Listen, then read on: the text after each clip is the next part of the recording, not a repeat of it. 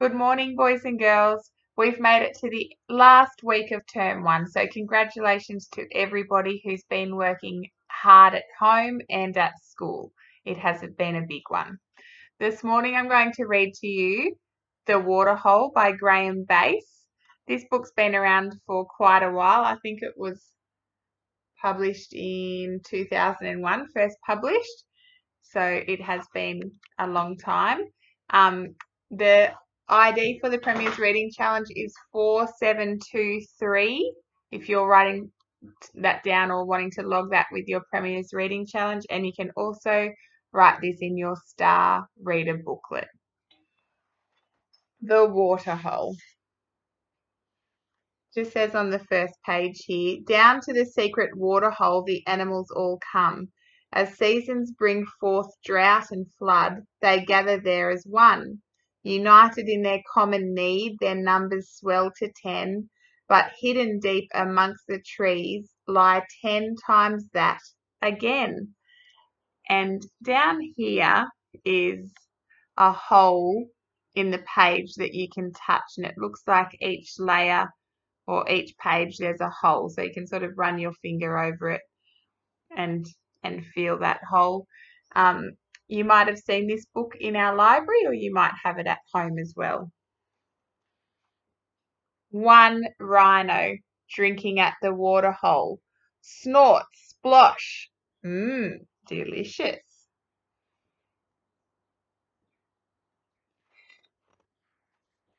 Two tigers lapping at the waterhole. Grrr. Goodness gracious, how very delectable.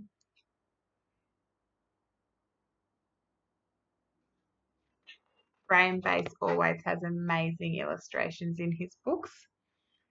Three toucans squawking around the waterhole. Ark, ark, ark!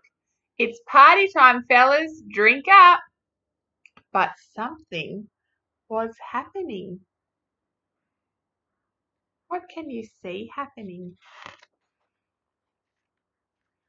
Four snow leopards gazing at the waterhole. We must be careful, brothers. The pool was getting smaller.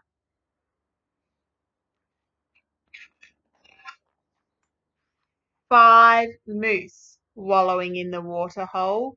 Moo, moo, mooey. Hey, get your hoof out of my ear. And smaller.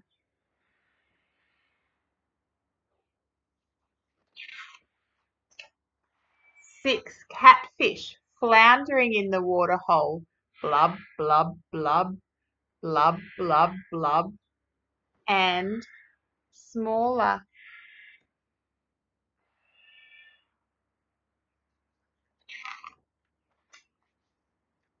Seven pandas sipping at the waterhole. After you. No, no, I insist.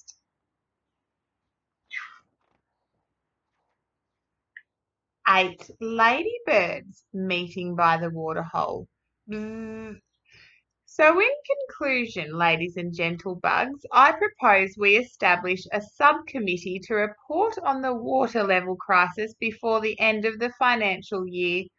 All in favour, say bzz.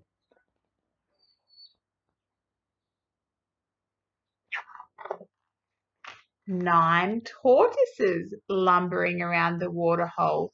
Scrumph, scrumph, scrumph. Okay, which of you wise guys hid all the water?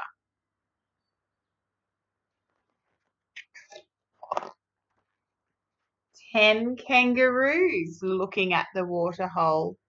There was nothing to say. The water was all gone. That's something we know quite a bit about, isn't it? Until very recently. And of course, on each page you can count the number of animals. Of course, there will be 10 kangaroos here. If you have this book at home, you can take the time to go through it and count. And all the animals went away. What a sad picture that is. Then a shadow fell across the sun. Clouds began to gather. A single drop of rain fell.